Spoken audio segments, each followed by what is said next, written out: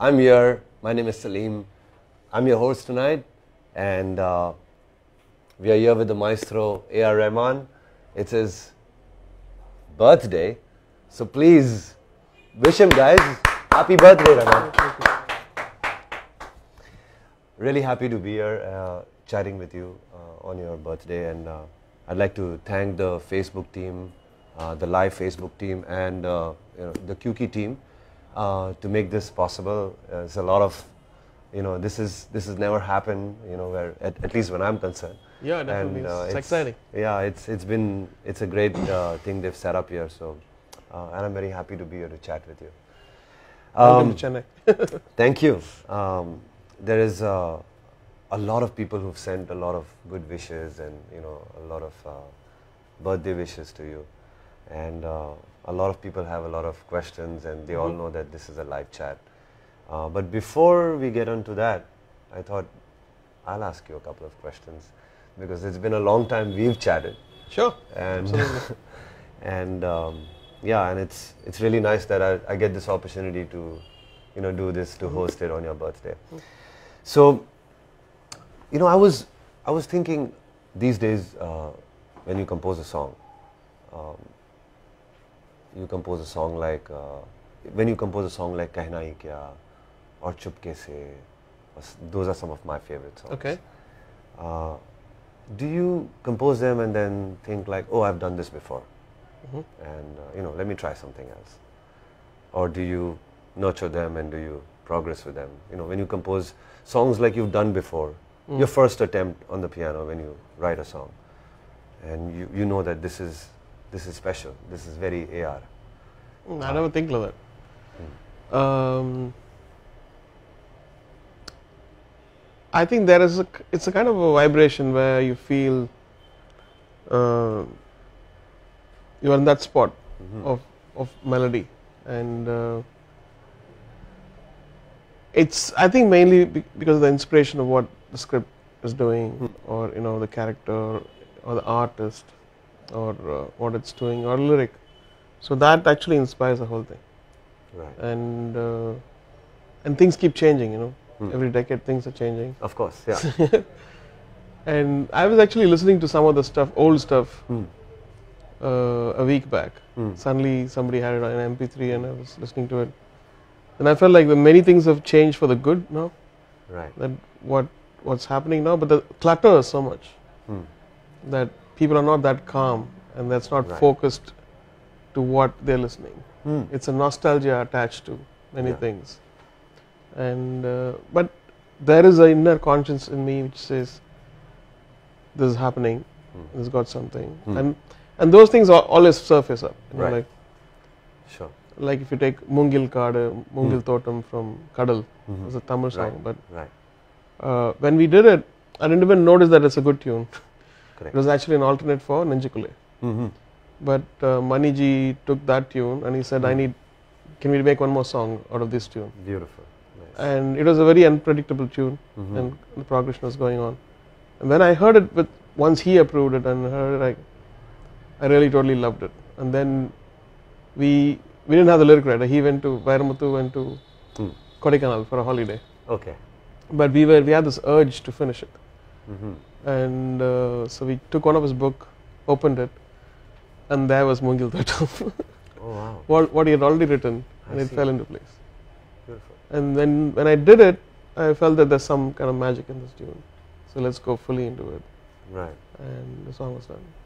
And you have an amazing connect with Mani sir. Like some of your best work definitely is some of it is more. I mean, most of it actually is Mani sir's movies. I think it's like when you start, it's like a home. Yeah, that's true. Yeah. I think I was lucky to get the best as a friend, a mentor, and even now I think we have a kind of rapport. Amazing. Yeah. And it's beyond material means and everything. You want, it's kind of like affection, which is sure. Like I think each composer has that. Of course, a connection with filmmaker. Yeah. Sure. Almost everyone is inspired by you, Rahman. Oh. Everyone. In a good way. Of course, in a good way.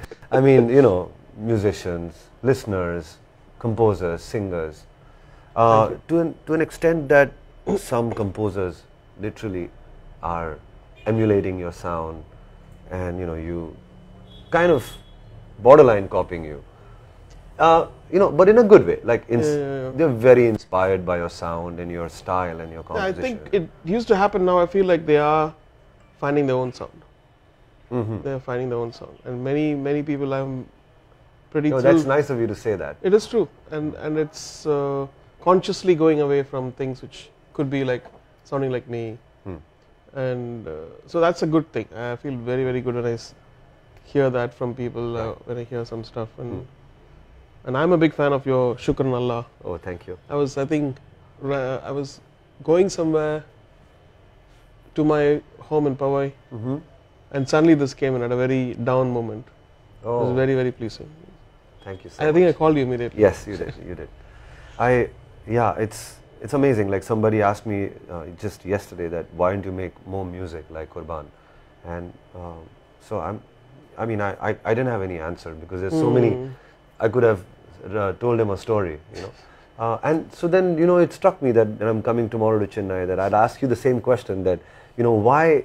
I'm sure you when you compose a song, like you must be thinking like I want to do a movie like Bombay again. I want to do a movie like Roja No, it should not. It should not, because it's very tempting to do that. But the moment you do that, people are going to say, it sounds like that. But Rahman, don't you think your fans, all of us actually want a Kehna Hi Kya, want a Roja, want. It'll come, I think, when I think things have changed. Right. Who's going to the theaters anymore? You're right. But people. Who's sitting people. Who's writing a story like that anymore? Sure, you're right. And when you just pause for a moment, people are getting up. So you're constantly, you have to, in the screenplay, you have to attack 4 different things at the same time. Otherwise, he's going to tweet, he's going to do something, he's not engaged. Engagement in a movie is more important. But I don't think you can have a song where, like Kehna Kya, and people are going to sit and watch that movie. I don't know, unless it's a super brilliant screenplay. But there are people, Rahman, in this world who want to listen to. Yeah, but then there should be an album. It can't be a song in a movie anymore. I feel. Really? That's what I feel. Yeah. I'm really. You're right. You're absolutely right. That phase of time. But I think when I did Kehna Kya, they said nobody composes like Naushad Saab, Madmo, and that phase, because that phase of time required that beauty in the music. Sure. Not that music should not have beauty anymore. It's a different kind of beauty. Sure. If you don't move on, that's it, you'll be wiped out. Yeah. And so people are, and that moves on to my next question, which is people are really, these days, there's a lot of EDM culture which is, brewing, and a lot of movies are having that sound now. Yeah. And I think it's a bit overloaded and. Yeah. What is your take on it? Do you like? I like it, but it's not worth just that on TV.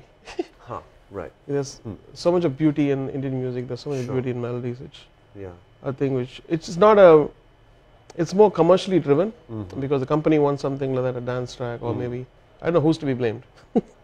Yeah, but I think But I feel for my audiences, I think they don't want something like that for me. What I feel is that when I do an English album, yes, maybe. But in India, I think they expect something more rooted and not rooted. I would say like something what Urusi did that time, which was completely different from what was happening mainstream. Right. Like my own route. Yeah. Or like Tiruda Tiruda for that matter. Yeah, maybe. I love that song, by the way. It's such a. It was a face. It was. That whole album was phenomenal. Yeah. All right, let's move on to some of the fans. There's Sujata Rajagopal who wants to know which is the most difficult song that you ever composed, and what's the possibility to win the Oscar this year? Oh God, that's let's 2 questions. Yeah, okay. The many songs which it's not difficult because it's difficult. It's difficult because I might be in a phase in my life which won't coincide with what we read. I may be too sad, but it requires an EDM track, or I would be too happy to do a very sad track. That's a good one. So I think in a way we all learn to compartmentalize our brain to say that personal life is separate, your creative life is separate, and you should. So in many cases, every movie I think has one. Right. But it happens most of the time that happens. And what are the possibilities to win an Oscar? I don't even know. If ever we get nominated, there's one nomination or whatever next week. There's a possibility, but I don't know. Yeah. Awesome. Okay.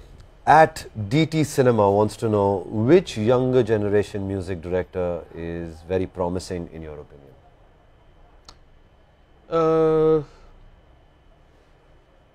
I think all of them who come out now are really, really good. They are very, they have the vision. Like we take Amit Trivedi or Sachin, we take Santosh Narayan from Sachin Jigar. Yeah. Santosh.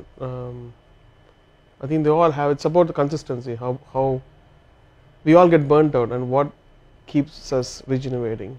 I think the learning keeps us regenerating. That's the clue, I would say. If we keep learning, I think we all can survive. Yeah, they say. And go in depth to music. And that's the frustrating thing. How old you become, you feel like you don't know anything. Right. And there's so much to learn.